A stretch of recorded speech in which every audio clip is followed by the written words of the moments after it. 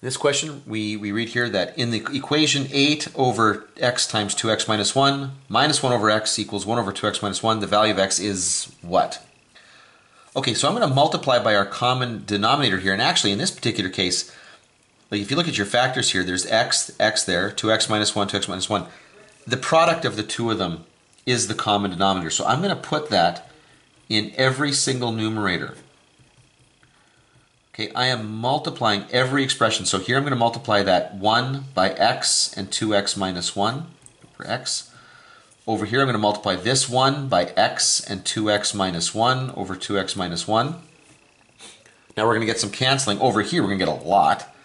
The x's cancel, the 2x minus 1's cancel. We're just left with 8.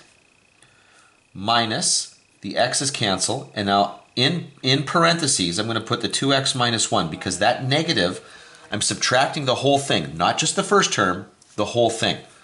So I got to make sure there's brackets there. And then on the right-hand side, it's just going to be equal to x because the 2x minus 1s will cancel. So now this is 8 minus 2x plus 1 is equal to x.